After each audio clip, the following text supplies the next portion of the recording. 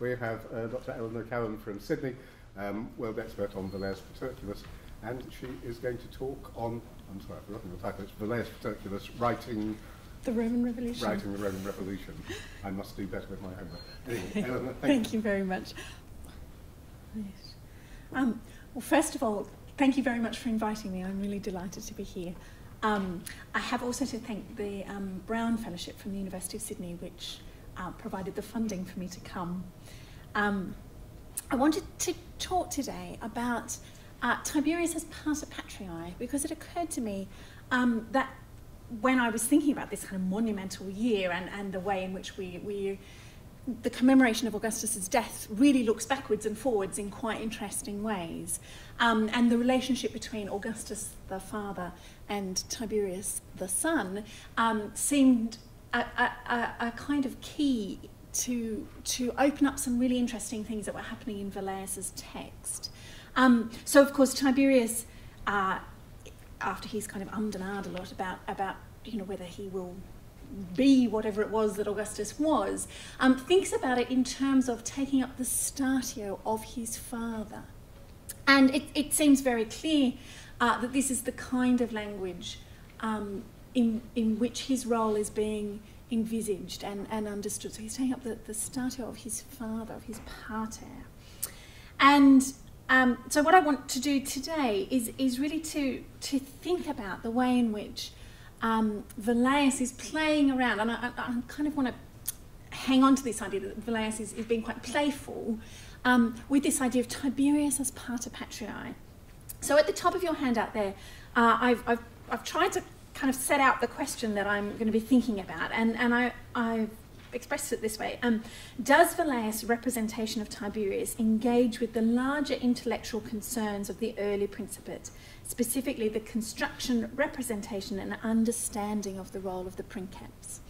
One of the really exciting things about working on Velleius, and who thought that anyone would ever say a sentence like that, but one of the really exciting things about working on Velleius is precisely this sense that he is writing at a point very early in the history of the Principate, and we think of the Principate as something which is widely understood, and kind of by the time people are done with Augustus, well, they kind of know where they're going and they know what's happening. And this is largely because we think of the Principate from the perspective of Tacitus and our later sources like Dio. The great thing about having a source like Velleius is that we're encouraged to think about the Principate really from the ground up rather than with hindsight. So Velleius writes a very short, he doesn't even call it a history, he calls it just his work, very short, exists in 2 books. I'm going to brandish the wonderful new translation by Yardley and Barrett, which I've used on my handout. It's very short, it starts at some point before the fall of Troy, so that the surviving section begins with some of the heroes coming back from Troy. And then we have what is really a kind of gallop through, and the last event that the last confirmedly datable event that Velleius records in his work is the death of Livia. So it's nice actually to finish the papers for today with a source which sits right there at the end of Livia's life. So he has this very pacey, and he's very self-consciously kind of racing through Roman history, and he says, I can't tell you more about this because I've got to press on, I can't do this, I've got to press on. So he has this very broad chronological scope, and it is a significant work, both because, as I've said, it is a very early surviving, one of the really earliest surviving attempts to write about what Augustus had been, to try to write Augustus and Tiberius into that continuous history of Rome. So it's important kind of because of what it is, but it's also important because of who Velleius is. And Velleius has been termed a kind of Augustan everyman. I think that's quite a helpful way of thinking about him. He's born in the 20s. He comes from an Italian elite, a local elite, on both sides of his family.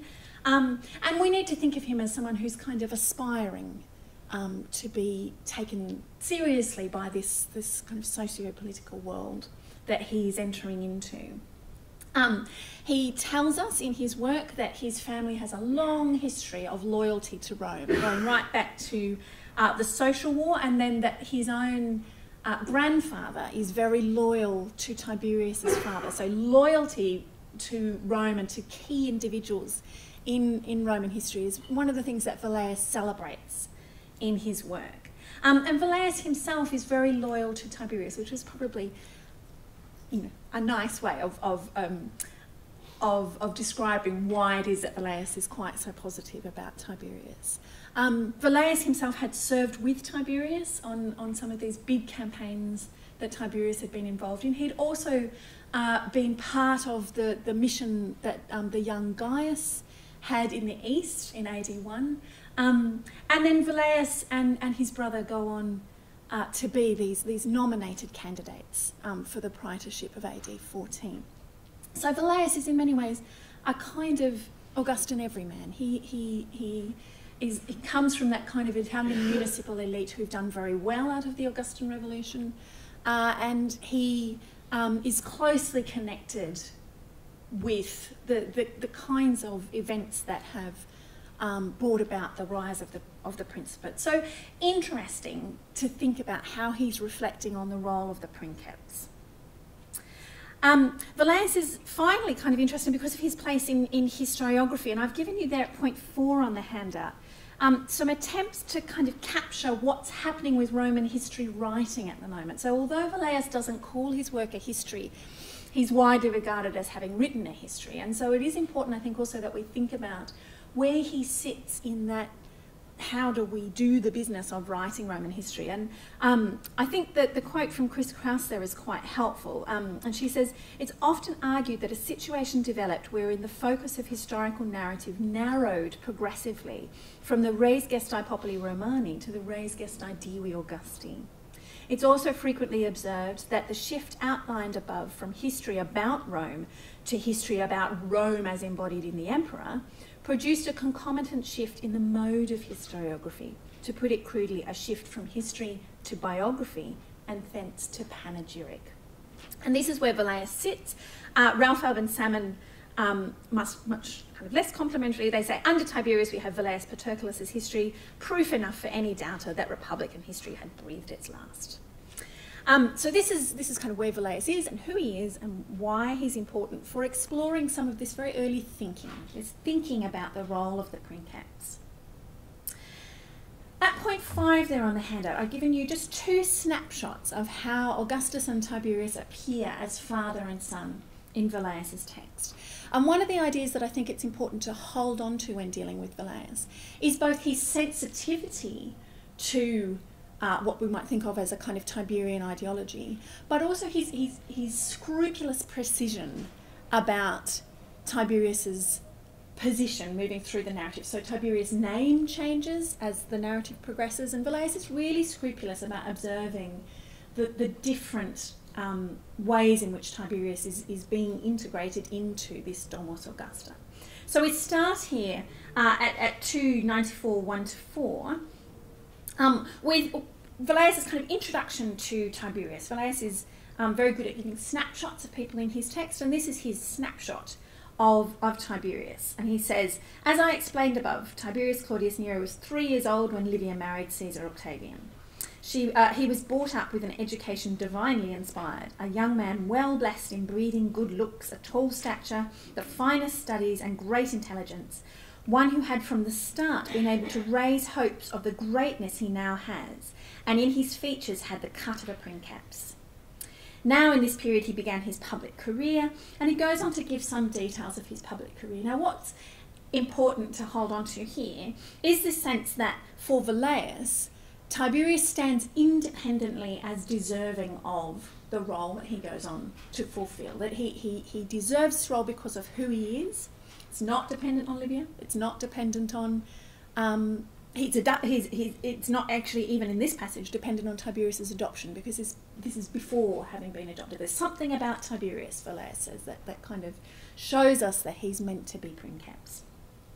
He then goes on to talk about the relationship between Augustus and Tiberius. So on the orders of his stepfather, he tackled the enormous problem of the food supply and the shortage of grain both at Ostia and in the city, and he made it clear from the job he did how great a man he was going to be. Augustus appears in this passage as Tiberius' stepfather.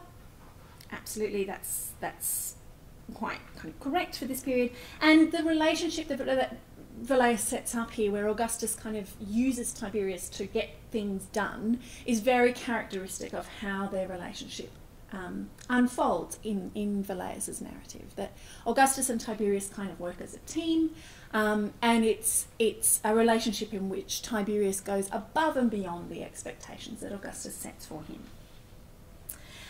Then we move to the adoption of Tiberius, and again Velleius is giving us a nice snapshot here of the relationship between Augustus and Tiberius. So after the death of both boys, he pressed ahead and did what he had wanted to do after the death of Lucius while Gaius was still alive, but had been held back from by the strenuous objections of Tiberius. This was to make Tiberius his partner in the tribunician authority over the vigorous protests of Tiberius, both at home and in the Senate, and also to adopt him. And you can see, if you just glance across to the Latin, that actually Velleius finishes up there with adopteret. Okay, so this is a kind of it's penultimate in the sentence. It's kind of the high point of the sentence, and he then goes on to talk about the kind of general rejoicing that happens in Rome when this has taken place. So that's a kind of snapshot of Augustus and Tiberius as first stepfather and son, and then father and son. And I want to come back to those images a bit in a minute. But I want now to turn to thinking about pater patriae. So Augustus is pater to Tiberius, but he's also pater patriae for his community. Pater patriae, it's a kind of controversial appellation. For Augustus, as we've heard in that passage from Suetonius, it comes as at the kind of pinnacle of his career, and it represents a coming together of the Populus Romanus on the one hand and the Optimates on the other. But pater patriae has this very controversial history in the late Republic, and this has been really nicely brought out in a number of articles by Tom Stevenson. And he's tried to differentiate between the kinds of tensions that are being played around with when first Cicero and then Julius Caesar make some claim, either in terms of being father of their country or parent of their country, to the parenthood of Rome. So he says that at point 6a there, the title parens patriae and pater patriae seem to have been employed controversially in the ideological battles of the late Republic, especially from the consulship of Cicero onwards. We know that Caesar is almost exclusively talked about in terms of being parens patriae, and Stevenson unpacks this by saying, well, actually they have slightly different connotations. So Cicero's title was applied to him in the wake of his execution of the Catilinarian conspirators. It was meant to characterise him as Rome's saviour, rather than as a murderous tyrant and oppressor. Caesar's title was equally a counter to accusations of murderous tyranny. He did not take Roman lives through civil war, he saved them through the exercise of clementia. Caesar's honour, furthermore, was clearly decreed to him in the form of parens patriae, parens being a widely used positive term for a benefactor. Cicero was referred to as both pater and parens in the fractious discourse that followed his consulship. Given the ever-present dichotomy between the father and the tyrant and the general environment of elite competition, it appears that the form of Caesar's honour implies a deliberate contrast with the claims of Cicero. So we have developing in the late Republic a sense in which parens or pater patriae have quite distinctive connotations. So parens being used of a kind of benefactor, and pater having those more paternal associations, I suppose. This has been picked up by Ando in his recent work, where he says, Romans under the Republic had adopted the title Pater Patriae, father of his country, as a reward for a specific type of achievement, for saving the city from invaders or conspirators, or for saving the lives of many citizens. So it's an appellation which comes out of very specific circumstances, and it has this quite controversial history. Now, Augustus, as Pater Patriae, clearly is working to distance himself from the controversies that surrounded the earlier applications of this title. It's repeatedly offered to him. It seems to be associated with the saving the lives of citizens, and it's seen as his greatest achievement. So he talks about it as, in the Res Gestae, both the Senate and the Equestrian Order and the people of Rome all together hailed me as father of the fatherland. There's a significance there that it's done all together. It's a sign and it's a signal of concordia. And as Ando has kind of further developed, there's a curious kind of elision that takes place where we move away from Pater Patriae in perhaps the sense that it was most familiar to a late Republican audience. And here it really just becomes father. This is how the father acts. So he says the father has a role to look after the community's morals. Augustus had done far more than save his country from a military disaster, and the attempt to name him as curata legum et morum hints at the special qualities Augustus was believed to embody. The expectations regarding his role as arbiter of Roman mores had existed long before he accepted the title Pater Patriae, and they were manifest whenever writers suggested that Augustus be regarded as a father. So it's associated with clementia, it's associated with benefaction, it's associated with saving people's lives, saving the lives of citizens, and it's associated with this idea of the father in charge of the morals of the family. In Tiberius's coinage, it's been suggested that a large number of Tiberius's coinage parades this idea that Divus Augustus Pater, and it's been widely suggested that we're not just talking about Pater here. We're not just talking technically about Augustus being Tiberius's father. We are in fact kind of hearkening back to this sense of Pater Patriae. Augustus is the Pater Patriae. Augustus is the Pater, and the father who goes on kind of looking after Rome. And we can see, if you look at the passage from Seneca there at point 10 on the handout, that this, by the end of the Julio-Claudian period, this was how people understood the role of the princeps. So towards the bottom of that paragraph, he says, this which is the duty of a parent is also that of the princeps, whom with no unmeaning flattery we call the father of our country. Other names are given as titles of honours. We have styled some men the great, the fortunate, the august, and have thus satisfied their passion for grandeur by bestowing on them all the dignity that we could. But when we style a man the father of his country, we give him to understand that we've entrusted him with a father's power over us, which is of the mildest character, for a father takes thought for his children and subordinates his own interests to theirs. And as is again widely recognised about what Seneca's doing in the De Clementia, this is a kind of mirror for princes. This is not only saying to Nero, be the father of your country, but actually a kind of exaltation, a kind of explanation of what that role could look like and might look like. So by the end of the Julio-Claudian period, this seems to have been become a really integral part of how the role of the princeps could be understood. Now, Tiberius is a difficult case here because Tiberius repeatedly refuses to be called Pater Patriae. Repeatedly refuses to be called Pater Patriae.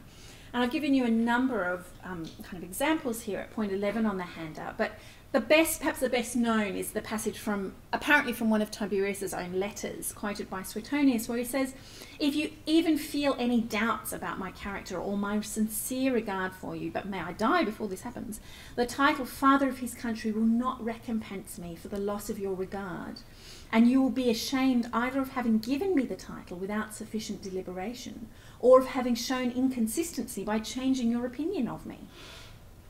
So Tiberius persists through his entire career as princeps in refusing to be acknowledged as pater patriae. And we know that there are instances where he does get called pater patriae, for instance, in the inscription from Githium, which you heard about at the beginning of today's papers. But that seems to be, it's a kind of misunderstanding. What it represents is an expectation which Tiberius refuses to meet.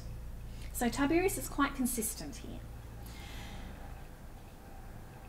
Let's come back to Velleius then, and I want to kind of think about what Velleius is doing with pater patriae, because I think there's something quite interesting going on. So I'd suggest that pater patriae is kind of a hot topic in Tiberian Rome. It had been a way of understanding what Augustus was, and it had clearly been a very, very important appellation for Augustus. It had been a way of understanding what the principate might look like. The princeps is a father. It's a way of understanding constitutional change. And Tiberius refuses to buy into it. What then happens for people living and writing under Tiberius? Let's come back to Velleius. In Velleius's text, the phrase is used only once, and it's not where one would expect to find it. It's not in his account of 2 BC. So if you look at point 12 on your handout, we have here his account of 2 BC, and this should be the moment at which Velleius trumpets the fact that Augustus has been called pater patriae, but it's not there. Or is it not there? Let's start with the passage. So the entire world felt aware of Tiberius's resignation from the guardianship of the city. Hold on to that idea of guardianship. The Parthian laid hands on Armenia, abandoning his Roman alliance, and Germany repelled now that its conqueror's eyes were turned away. In Rome, meanwhile, during the consulship that he held with Gallus Caninius, that is 31 years ago, the deified Augustus filled the minds and eyes of the Roman people with the most magnificent entertainments. A gladiatorial show and a mock sea battle on the dedication of the Temple of Mars. But in that very year, a storm burst out within his own household. That is terrible to relate and frightful to remember. Augustus's daughter Julia, with no thought whatsoever for so great a father and husband, did not, in her debauched excesses, refuse to indulge in any disgusting activity in which a woman could partake either actively or passively. She gauged the extent of her fortune by the freedom she had to sin, claiming as legitimate whatever took her fancy. Iulus Antonius, who was a prime example of Caesar Augustus's clemency, then became a defiler of that man's household and was himself the avenger of the crime he had committed. Julia was relegated to an island and removed from the sight of her country and parents, although her mother Scribonia accompanied her and of her own will remained with her in exile. Now this was the moment at which Velleius could have told us that Augustus was offered the title, the appellation of pater patriae, but he doesn't. But he kind of does, because he begins by reminding us of Augustus acting as benefactor. He gives magnificent entertainments. He then reminds us of Augustus's role as father within his own household. He then reminds us of Augustus's clemency. Think back to that description of Julius Caesar's clemency being part of his earning the title pater patriae, or parens patriae. So Velleius is kind of playing around here, I think, with the idea that Augustus is, in 2 BC, being offered the title pater patriae. And if you just glance across at the Latin of that last sentence, how playful it is. Julia relegata in insulam patriarchae et parentum subducta oculis. It's there. It's there. He's playing around with this idea of Augustus as Pater Patriae. If we look then at our next passage at 226, and I've just given you Woodman's commentary here because it helps. On hearing of these events, so this is the Varine disaster where a large number of Roman troops are wiped out. On hearing of these events, Tiberius Caesar came rushing back to his father, and as the perpetual patron of the Roman Empire, think about his guardianship in the previous passage, the perpetual patron of the Roman Empire, he, as usual, took the empire's cause upon his shoulders.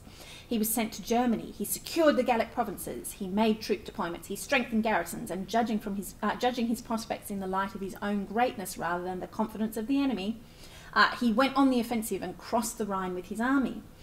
He was now launching an attack on an enemy that his father and his fatherland had been happy just to keep at bay. Here we have Tiberius bursting again onto the scene, coming to the rescue of his father and his fatherland, and glance across at the Latin, and there it is again, Pater et Patriae contentierent. Tiberius begins the sentence as the perpetual patronus of the Roman Empire, and if you look at Woodman's commentary, which I've quoted here, he reminds us that the patronus is of course etymologically derived from pater. Patronus thus takes its place in the vast complex of imperial propaganda. Are we beginning to get a picture of Tiberius himself as Pater Patriae? Well, the one place in which Pater Patriae turns up in Velleius' text, and it is controversial, not everybody accepts that it's there, but Woodman does. The one place that it turns up, really interesting, this wonderful death scene. And as we've heard already today, the whole idea that Tiberius is there with Augustus when he dies is controversial. There are clearly two narratives about there, and clearly one narrative is really invested in the idea that Tiberius makes it back to being with Augustus. And Velleius is part of that tradition. But look at the language. Augustus Caesar had sent his grandson Germanicus to Germany on mopping up operations, and he was on the verge of sending his son Tiberius. Technically, absolutely, Tiberius is now his son. But look at what Velleius does with son in this passage. Sending his son Tiberius to Illyricum to consolidate with a peace treaty the conquests he had made in war. Augustus proceeded into Campania, accompanying Tiberius, and also with the intention of attending an athletic tournament staged in his honour by the people of Naples. Although he had already felt the symptoms of illness and his health starting to decline, his strong will struggled against his condition, and he continued escorting his son until he separated from him at Beneventum, and he himself headed for Nola. His health continued to decline day by day, and wishing as he did that all should remain secure after his time, he was aware who must be sent for, and hurriedly recalled his son. And Tiberius came rushing back to his father, arriving earlier than expected. Now, Yardley and Barrett, in their translation here, leave a word out because they're following Watt's text, and Watt has decided to leave this word out. But Woodman has made a case for leaving it in, and hopefully some of the things that I'm suggesting today convince you that it should stay in. So if you glance across at the Latin, who does Tiberius come rushing back to? Patrem Patriae.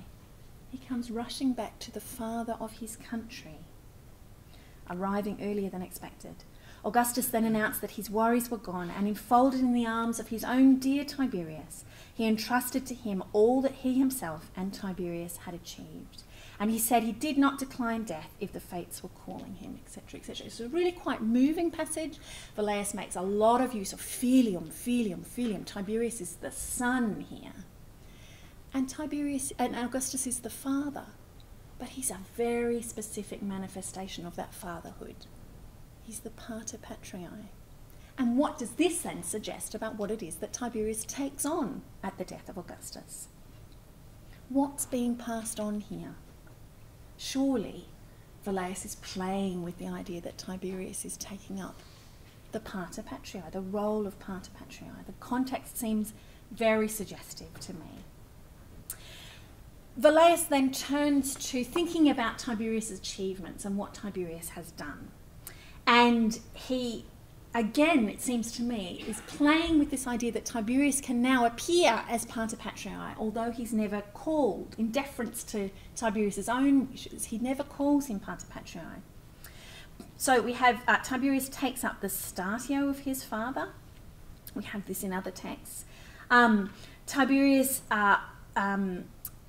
the summary of Tiberius's role holds him up as a judge of morals. So rank is readily available for the deserving, and for the evildoers there is punishment, late perhaps but inevitable. Influence gives place to fairness, corruption to merit, for our excellent princeps teaches his citizens to act correctly by doing so himself. And while he is the greatest in terms of power, he is still greater in the example he sets. So think back to some of those, what does Pater Patriae mean? Well, he's in charge of morals. Here's Tiberius in charge of morals. In the last of the three little passages there, we have Tiberius uncharacteristically, according to other sources, but in Velleius very clearly, acting as a benefactor for his community. So he honours the people with gifts. He has enormous munificence. He has dutiful generosity, generosity beyond human belief. Here we have Tiberius acting as Pater Patriae. So I suppose what I've been trying to get at today is that Pater Patriae is this really hot topic in Tiberian Rome. People have just come out of Augustus, they're trying to understand what this novus status, this new thing, this new condition in which they live is all about. And latching on to this idea of princeps as pater seems to have been a really big part of that. And then Tiberius won't take it. And I think what we've got Velleius doing here is both reflecting some of what's going on with Pater Patriae, but also contributing to this insistent depiction of princeps as pater in this very early period of the establishment of the new system. Thank you very much.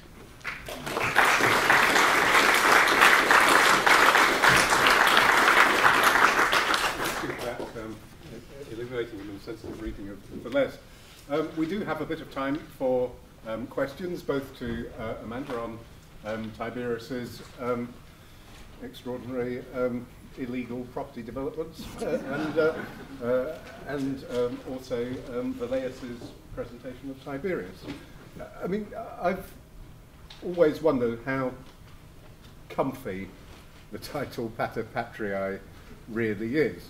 And granted that this is the man who has rammed down the throat of the elite intrusive family legislation of various types, which they don't like. And granted that paterfamilias is a peculiarly Roman institution which gives enormous power to the pater, that you might have thought that really, to many of the elite at any rate, calling Augustus Pater Patriae was a sort of rather double-edged compliment. And one might understand that Tiberius, insofar as he is more a traditional noble, is disinclined to take on that sort of mantle. Yes, I think you're exactly right. I think it's a controversial idea in so many different ways. I think what's interesting is that it seems to have been played by both sides of the political spectrum. So we have Cicero wanting to be conservator of his, Pater Patriae on the grounds of having kind of saved people. We've got Julius Caesar wanting to be Pater Patriae. I think, and it's a passage I didn't talk about, but I think Velleius preserves claims that Mark Antony is making to be liber pater, this sense that, fatherhood could, as you say, be a very problematic kind of idea, and particularly for all these, men in their 50s who are still under the paterfamilias, or still under the power of their paterfamilias. I think it could be a very loaded idea. But I think people they're looking around for ways in which to understand what is happening and how Augustus fits into their community, because he has this very amorphous, chameleon-like presence, and I think people are looking for ways to understand what he might be, and perhaps something like Pater Patriae, which had been played kind of on both sides and could be used to represent a kind of consensus, is, you know, even an unsatisfactory way forward. It is a kind of way forward. Any other questions? John? I was rather taken by the close attention to text about Tiberius and the Patriae. If you took a less elevated view of it, he was a complete opportunist who got back to Daddy, stepfather, who was dying anyway, to ensure the succession. So if one took that, you know, the dystopian view of life and Romans and other people, perhaps the whole business of handing out, you know, laurel wreaths isn't as important as it might be if you had a close reading of the text. Because you'd say people would have. Well, what people? I mean, they're known anyway. It reminds me of royal families. I won't point our own, but if you read the court column in the Times, they're forever giving each other titles. And again, let's have after tea. Let's pop next door and have a medal. And I think in that sort of way, you know, aristocratic people do rather, you know, play games like that. And last point is, as there was one Pater Patriae already who was the big wig, the Augustus, for Tiberius to take the title would be to diminish the fact of his descent from this unique type of person, and would also, of course, start the clock again of people asking, what are Pater Patriae for? Is this one up to scratch compared to the other one? If that's not too radical a view. Thank you. I mean, I think those are two good points. I think if I take the second one first, I mean, I think in a way that is kind of what's happening with Tiberius's coinage here, where he goes on reminding us that Augustus is Pater, Augustus is Pater. And you know, I think, you know, there is a sense in which it's very difficult for Tiberius. It's very difficult to be the first successor. In a way, I think a lot of what we think is Augustan, we think that because Tiberius tells us it's Augustan. And so you're right. I think being the first successor is a very difficult position to be in, and the fact that everybody else afterwards claims Pater Patriae, it really just highlights the awkward situation that Tiberius is in. And so I think, you know, I think there are multiple explanations for why he doesn't take it, and that is one of them. But I suppose to then come back to your first point, what interests me though is the way in which people can, an avenue for trying to get at what people are thinking. And we have lots of kind of ways of doing that for the ancient world, I suppose, in terms of trying to look at the full range of evidence that we have for the ancient world. But when we're trying to access thought, how people are thinking about things, then text is a really important way of doing that. And I think trying to trace how ideas change, text is really incredibly valuable for doing that, supported by our epigraphic evidence and our iconographical evidence, but actually looking at the way in which an idea could be present, even in a text as deferential to Tiberian ideology as Velleius, suggests to me that despite all of Tiberius's reticence about wanting to take on Pater Patriae, it's very much out there in the way that people are thinking about and trying to think of what role he might play. And so that's why I think we do focus on the text.